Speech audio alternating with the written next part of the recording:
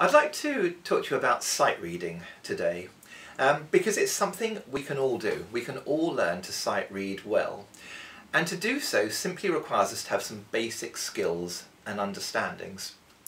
I think there are 4 of these, and we need to work at them in a very specific order. Firstly, rhythm. Now, rhythm is about 2 things. It's about pulse and being able to subdivide that pulse. So firstly, we must understand the idea of maintaining a steady and stable pulse. And I want us to do this by making up some games that maybe use a metronome or some other form of time device, a watch or a clock, so that we gradually learn to maintain a steady pulse.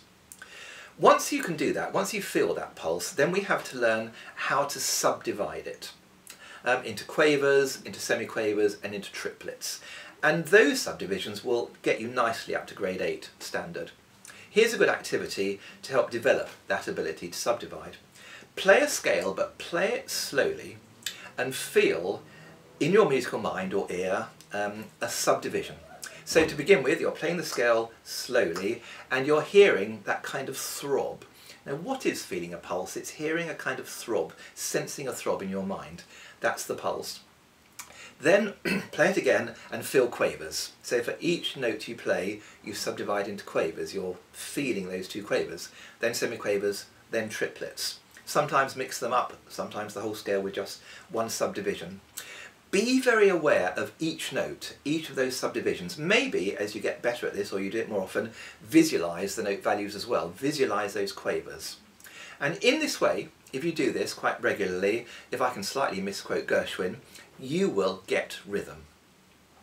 The second area is key and melodic shapes, and you really must know the key of a piece you're about to sight read. And we do that by playing the scale and the arpeggio, not once, but as many times as it takes to really get to know the shape, the notes it's made up of, and the finger patterns. When we really know that key, when we really know that scale, we can say, I'm thinking in the key. We have to get to that position, I really know this key. Then we need to be able to skim through the piece we're about to sight read, spotting similar patterns, repeated patterns, noticing details or melodic shapes, rhythmic shapes, whatever. If we understand these, and if we've done that preliminary work that we discussed earlier, then we're going to have a really good sense of what we're about to play.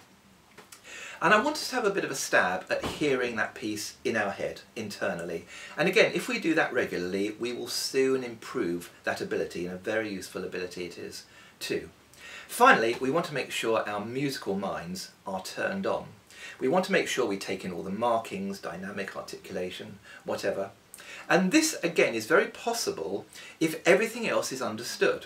Now, if we're desperately trying to decode the rhythm or remember the key signature, you can be certain there will be no brain space left for playing musically or even maintaining the pulse.